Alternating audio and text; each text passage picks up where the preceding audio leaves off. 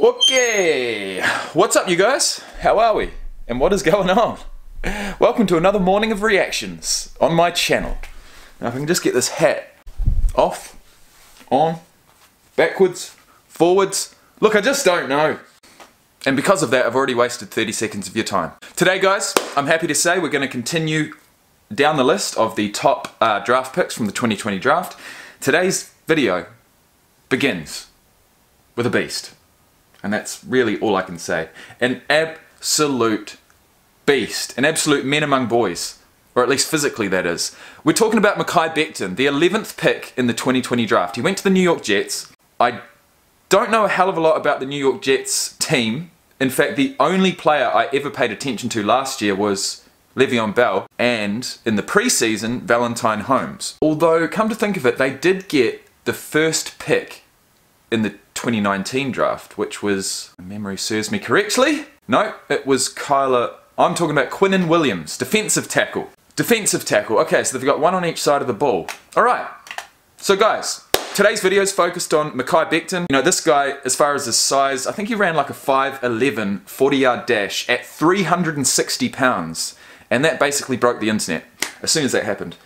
So basically guys, this is, I guess, the closest thing you're going to get to a real life giant who can actually move sideways, backwards and forwards, and can probably jump at least 30 inches, but we're going to find all that out. You know, linemen aren't my favourite. They don't have the biggest highlight tapes, but they are so important to the success of a football team, and that's why we're doing this. MEKHI BECTON, born April 18th, 1999, is an American football offensive tackle for the Jets, played college football at Louisville, and was selected 11th overall by the Jets in the 2020 draft. So, one thing. Videos on a nice fresh Christchurch morning calls for one thing, and one thing only. A fresh pot of coffee. Let's go. I've been working till the morning, yeah. They've been sleeping now, I swear they storming, yeah. And I swear I'm cooking like a foreman. And my foreman jumping like it's Jordan on my way. Vroom, vroom, tell him I'm my lane, I've been praying. Yeah, gotta say this thing, I'm the same. I don't need another person telling me I can't. BECTON attended Highland Springs High School in Highland Springs, Virginia. He was regarded as a 3-star prospect, ranked as the number 43 offensive tackle and number 405 overall recruit in the 24/7 Sports Composite. BECTON was recruited by 31 schools to play football, but by February 1st, 2017, National Signing Day, he had narrowed the choice to 5 schools, and they were, in no particular order, Louisville, Virginia, Virginia Tech, Michigan, and Oregon. While he had been heavily recruited by Virginia, he ultimately chose Louisville on signing day. And, well, this real-life giant, like I said, he's 2 meters tall, guys. He's 2 meters tall. 21 years of age, 6'7", 364 pounds. It just blows your mind, doesn't it? It absolutely blows your mind. How is that even possible? Those are God-given gifts. But what I do want to know is, when did he actually reach that size? What size was he at the end of high school? Because he was only a 3-star recruit, and if he had have had, you know, somewhat of that size back then, probably would have been a 4 or 5-star recruit, but hopefully we find that out. BECTON played as a freshman in the 2017 season. This is a recurring theme, guys. There's 2 things that I find. There's 2 things that I normally find with these first-round draft picks in college. The first thing is that during their freshman year, they start. They play games, which is not always what happens. The second thing is that when they come to finish their senior year, they usually forego it because they obviously just want to get in the NFL. They feel like their draft stock's high enough, and that's exactly what's happened here. Holy motherfucking shit. That's the biggest hand size I've ever seen in pre-draft measurables. 10 3/4 of an inch. Oh my gosh. BECTON played in 13 games during his freshman year, started in 11. During the first 4 games of the season, he was rated the highest freshman in the country by Pro Football Focus. And during the last 7, he was the best pass blocker in the ACC, allowing 6 pressures in 312 snaps. Well, who's the quarterback for the Jets? Because they'll be interested in that. He was named a starting tackle for the 2018 season and started every game of the season. bringing his total number of games started to 23. And I would assume that even after just his sophomore season, probably would have played more games than a lot of the seniors. Becton was again named a starting tackle for the 2019 season. He received first team All-ACC honours after the conclusion of the regular season. He decided to forego his senior season and sit out Louisville's bowl game and declared for the 2020 draft. So actually there's three things that I've realised. They start their first year, they forego their senior season, and because of that, the sacrifice that they have to make is they're pretty much always in a bowl game of some sort, and they don't play, which would be extremely difficult. But he's into the pros now, the big leagues. Selected 11th overall by the New York Jets. We've got a 5'10" 40-yard dash and 23 reps on the bench press.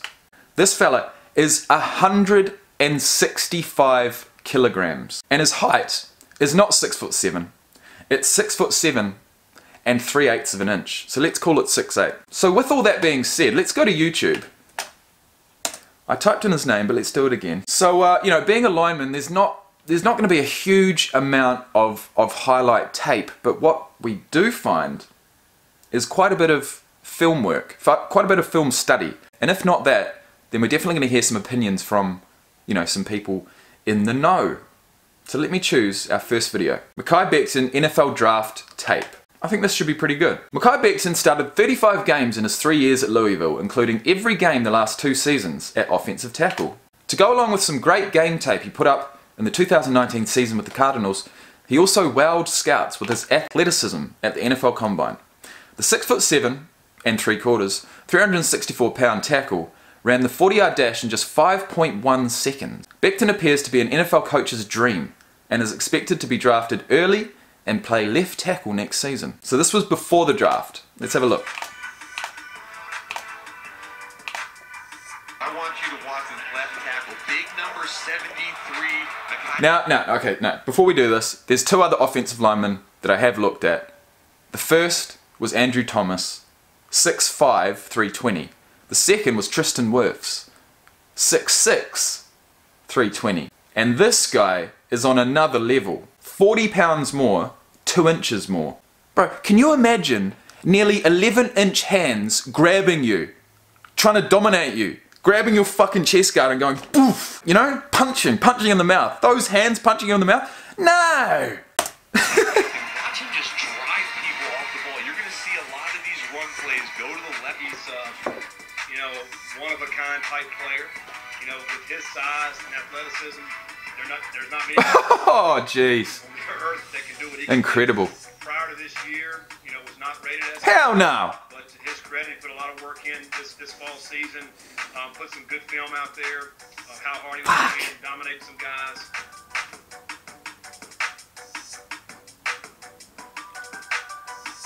Big Becton right here. Talking about him, his athleticism. Big Becton. Played this year. Yeah, Le'Veon Bell be licking his chops.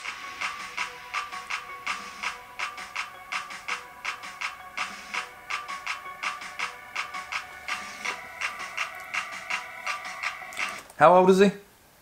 21.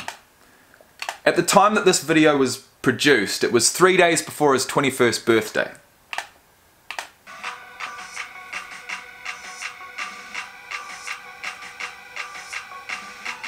Bro, he's got the speed to actually keep up with a lot of these defensive linemen. Look at that. We saw, oh my god, we saw a similar situation with Andrew Thomas where, you know, when push comes to shove and this guy starts to feel as though he's losing that contest, he's just gonna fucking stomp those feet in, stomp that lower body in, coil those hips up. I mean, you're not gonna push this guy over, you ain't. Unless you can get him off balance, in which case you're probably you're gonna at least have to be big enough with enough agility to get around him. Like, imagine standing up against that guy.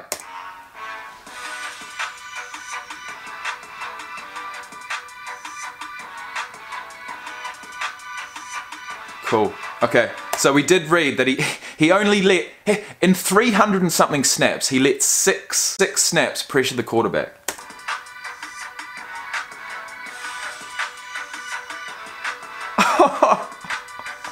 Bro, let's see. I think he got him airborne.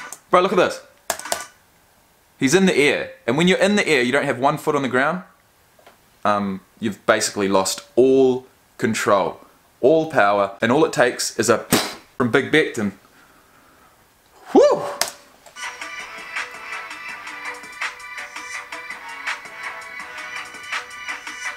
Yeah.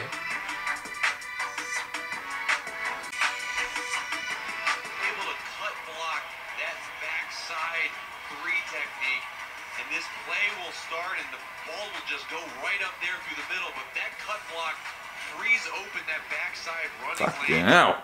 Well, he can either well, clearly he can either punch you in the mouth or he can grass cut your legs. 3 technique, and this play will start, and the ball So it was his mission just to stop that guy. will just go right Get him down. through the middle. But that cut block frees open that backside running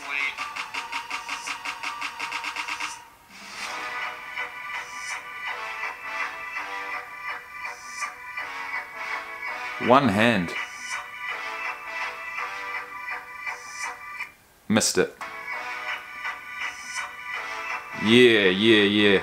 See, that's finishing. That's finishing. Staying in front. Staying in front is the main thing, isn't it? As a lineman, you want to stay in front. You want to stay square, as square as possible.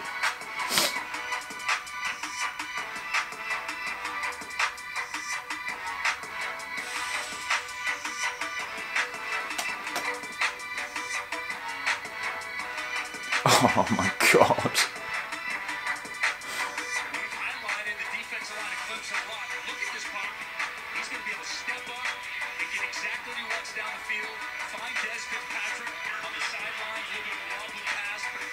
So I think his potential is extremely high, and I think that's what the guys are going to, end up drafting him off of that potential. And so, I think number one, he's a great person. Well, that is important. That he's a great person. Okay, so that's our look. That's our look at MEKHI BECTON's college football highlights for Louisville. So we're going to go back. I want to watch one more video. I want to watch... You know what? I want to watch the ESPN crew marvel at Becton's highlights. Let's see. With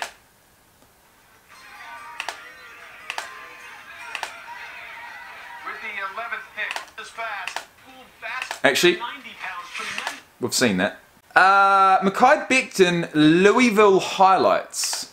Okay. And the 20 run as fast as MEKHI BECTON did. At the combine, 3 On the corner, bitch, I had to serve crack. Uncle fronted me some peas, had to get maybe get out. I see ball on these niggas. You know what? No.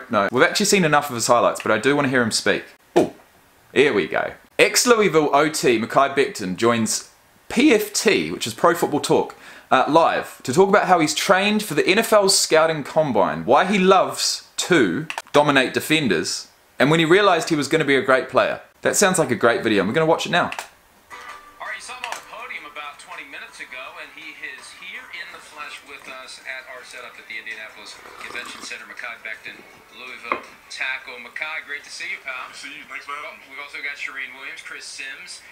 Tried to fight through it, and he went back to the hotel. He may be back later. Shireen's going to fill in for a bit here. But MEKHI, hey, I was impressed by your answer. I mean, straight talk, no messing around. You believe you're the most dominant tackle in the draft. What have you experienced while playing college football that makes you believe that? Just the way I dominate the man in front of me. It shows on the tape every play. I'm dominating, making sure he falls every play. Who have you dominated the most? Who's Hey, that's exciting, man. Syracuse for sure. I don't really know his. I don't know his name off rip, but like Syracuse for sure. That's all I can say. We probably definitely saw some of those highlights. Gone against. Bradley Chubb, my freshman year. What made him so tough? It's just he had different type of moves that I haven't seen before. So I mean, it was definitely a challenge, but I had fun playing against him for sure. Bradley Chubb. Oh, I was thinking of Nick Chubb. Bradley Chubb must be a linebacker.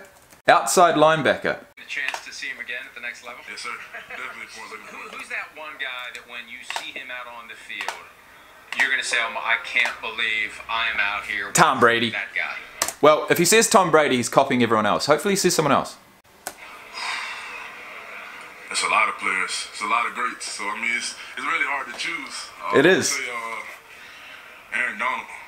Just seeing him across the ball. I mean, I'm gonna be starstruck at first. Then this is gonna be time to play. Oh yes, bro! Imagine this guy going up. Imagine Aaron Donald trying to do everything he can to get past this absolute giant of a man.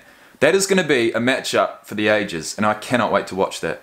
Jets versus Rams 2020. Not tickets. 21st of December 2020. Now I just better check if Aaron Donald still plays for the Rams. Yes, he does. And he looks like this. What the fuck is that? Okay. Did you watch any tape on him? Yeah, I did. I watched a little bit. What do you think of his game? He's dominant, real dominant. He's a really dominant player. Do you study any other tackles, see their moves, see what they do, and how much of that do you incorporate into your game? I incorporate a lot. I make sure, I always try to make sure my stance don't show. Whatever play it is, that's what Tyron Smith does. And he dominates real well as well. I think you trained at Michael Johnson. Did you not? Yes, ma'am. What was it like learning from an Olympian, 400 and 200, but learning from an Olympian? What was that like? It was great because he taught me how to run. Like growing up, I wasn't running the right way. After he taught me, so it was great. So I can't wait to run. What's your target? I don't. That's sick, man. And speaking of run, I mean, this guy, you know, he ran a 5.11 at the combine, right, which was so fast for his size. But at the end of the day, he's probably not going to be running more than 20 yards in any play, usually, unless like they make, you know, their way down the field. So with that said, it's really the first 10 or 20 yards of that 40-yard dash that make, you know, the biggest difference, and that are probably the most impressive. And so really, we want to know what his, you know, 20-yard dash was, because that was probably even more impressive. To hold you to it, and I know you're probably going to want to aim a little higher so you come in under, but give me just a rough idea of what you're shooting for when you run the 5'2". 5'2"? 5'2" and low. 5'2" and below. What about the bench press on the other side of the curve? 30 plus. 30 plus? Yes, sir. Yeah, I think. Okay, so he's talking about 5.2 seconds. You said freakish numbers, right? Yes, sir. All the way through every drill, we're gonna have some freakish numbers. Yes, ma'am. Is it what drills are you bust in? What's your worst drill? I feel like my best drill probably gonna be the 40. Okay. And my worst drill probably gonna be the L drill. MEKHI, how old were you when you made that first growth spurt that has pushed you towards 6'7"? Interesting. Great question. 100 plus. Like 14, 15. That's really when I started to hit my growth spurt. Cause it was one summer. It was like not summer, but like my dad had got me some sweatpants, and then like within weeks, I needed some more sweatpants because they were hot water. So like he was mad about that. He was like, "You need no more sweatpants." I'm like, "Yes, I do." So. Dad, my sweatpants are shorts now. Imagine that. Do you have to work to keep your weight on? I know a lot of guys, you know, their metabolism is still high and they really got to fight. Or is it natural for you? No, I mean, at first, the problem with my weight, I wasn't eating enough. Because I would burn like 1,200 calories in a workout, and then I wasn't replacing that in food. So that was really my problem. So now I'm learning to eat more. So that helped me out a lot. I don't think that's going to be a problem at all. So you didn't eat mom and dad out of house and home when you were growing up? No, I didn't really eat. I wasn't really a big eater.